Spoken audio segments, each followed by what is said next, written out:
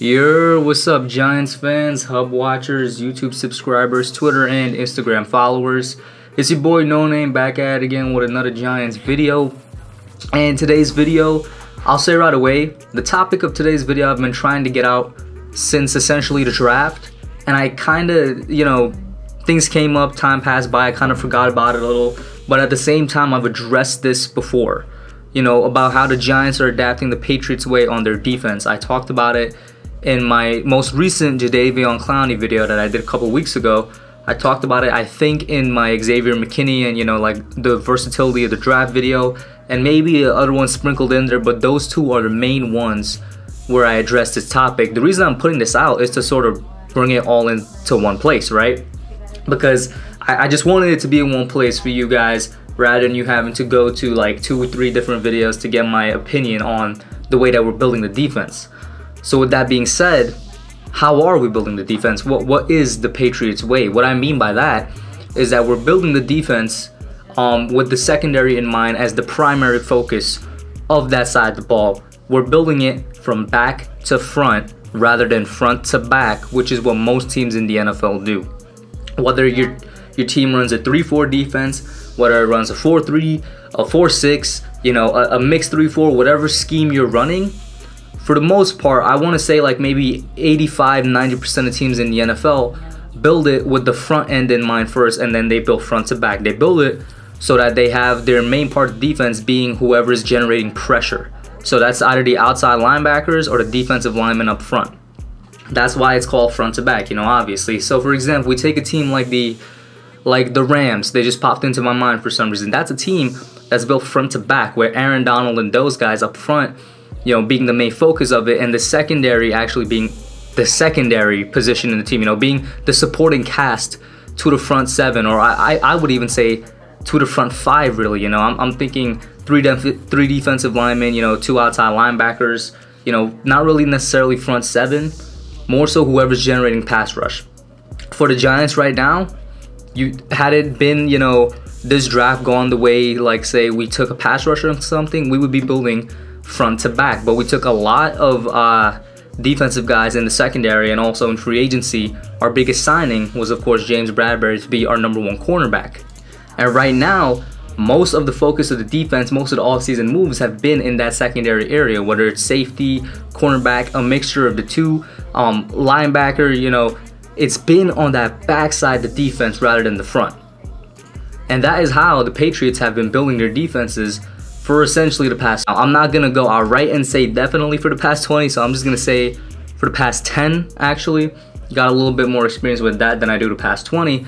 But that's how the Patriots, that's how they've been building their defense for the past 10 years. And let's look back at last year, just these past couple of years, since like say 2017 or so, the main guy on their defense, the elite players on their defense, has been in the secondary. Guys like Devin McCourty, guys like their best player on their team right now, in my opinion, Stephon Gilmore.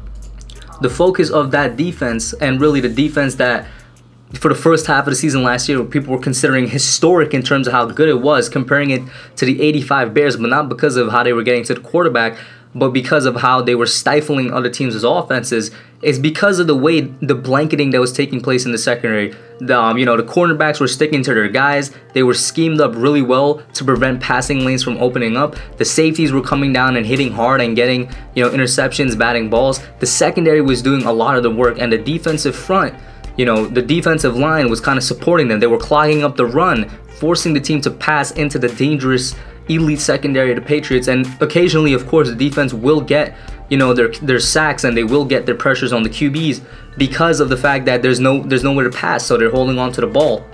And an interesting stat that I found that I spoke about in that Clowney video is that last year there was not one single Patriots player with double-digit sacks. They definitely took a sack by committee approach. And once again, something else you could say for the past 10 years, really, Patriots have been focused on getting sacked by committee, something that Dave Gettleman has spoken about before, saying that you don't necessarily need that Khalil Mack, that Aaron Donald guy on your team to get sacks. Not every team is equipped with such an elite player that gets 15–20 sacks a season, but you can generate it, by a scheme, by committee, by several players. And if in the end the total amount of sacks your team has is the same as let's say the Bears, a team that does have that one elite player, then it doesn't really make a difference. And in my opinion, it is kind of better because you could plug and play anybody. So if your team is dependent on getting sacks, you know, as a whole because of one guy, that guy goes down with an injury or he sits out because of a contract dispute, whatever the case is, let's just say he's out for a game, your team is going to be in trouble. Versus if it's sacked by committee, if everybody's doing it, you know, as a whole, you can plug and play anybody and get them to work in the scheme. And getting back to that, not one person on the Patriots last year had double-digit sacks. Their sack leader was Jamie Collins with 7. So, you know, relatively close to 10, not really that much. And then if you go back in, you know, just past couple of years, the last Patriots player I think that had double-digit sacks for them was Chandler Jones in 2015 with 12.5 sacks, and then him again in 2013 with 11.5 sacks. So the Patriots for a while now have sort of shifted off from building front to back and shifted towards that mentality of building back to front, having the elite players in the secondary. And right now that is what the Giants are doing. Certainly I think the most underrated, it went from the weakest to the most underrated part of our defense now is the secondary. We got James Bradberry back here, we got DeAndre Baker, Julian Love, Jabril Peppers, of course, the steal of the draft, Xavier McKinney, brought in Darnay Holmes, guys that were on the team a while now, Grant Haley from last year, Corey Ballantyne year before that, Sam Beal. We got so many people back there that you could definitely argue that the front office and Joe Judge and these guys are kind of throwing things at the wall, and I'm not going to say the exact word, but you guys know what I'm talking about, to see if anything sticks, except that it's not random. It's guys that are hard workers, guys that have motors, that don't give up on plays, and really smart. Pointing out, specifically talking about this draft, Xavier McKinney and Darnay Holmes, some of the smartest players in the draft, with Darnay Holmes being considered the smartest player prospect coming out this NFL draft. And you're bound to get production from this secondary. We're super young. The oldest player is James Bradberry, our #1 corner, 26. Very, very young secondary with tons of potential because of the type of hard workers that they are. And is it really a surprise that we're going this way, this Patriots way? No, not just because Joe Judge obviously has his roots in New England, but so is Patrick Graham. Who did he work with last year? Brian Flores. Who was Brian Flores before that he was the head coach of the Dolphins? Well, he was the linebackers coach for the Patriots and a great defensive coach there that definitely helped them get a couple championships. And what was the focus of the Dolphins team last year? They didn't have any pass rushers. Let's keep it real. The Dolphins did not have anybody up front that was scaring the other team. They were dangerous in the secondary before Minkah Fitzpatrick left. You know, the Dolphins had, I think they had the 2 best safeties in the league, 2 top 5 safeties in the league in their secondary, and that's what their focus was on. That's how they built it.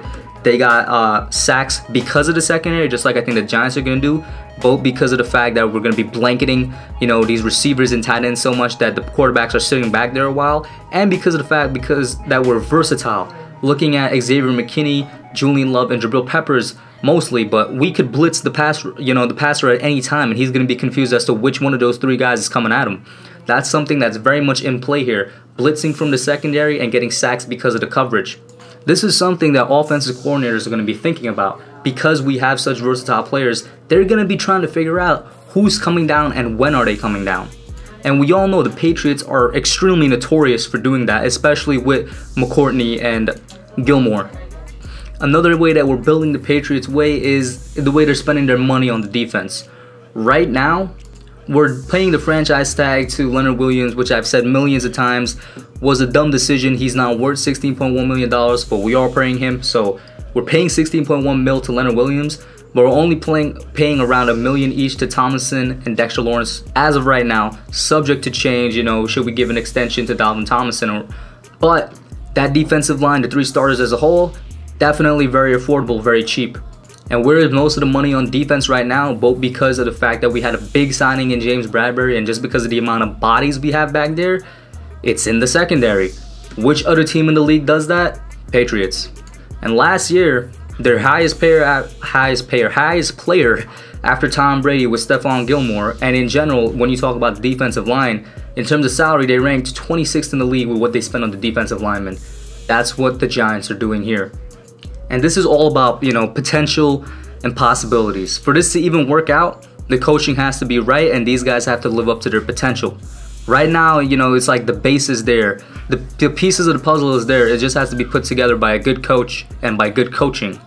It definitely has the potential to be a similar defense to the Patriots. In terms of performance, I do think we could reach what they've had for the past 10 years in being a, consistent top 10 defense in the league, and one that is different in a sense that is built, that causes offensive coordinators to be confused a little bit, and definitely causes problems for the opposing offenses. We have the potential to reach that. It's just now whether or not the coaches carry through with it. The possibilities are kind of endless, but I do like the way the defense is being built.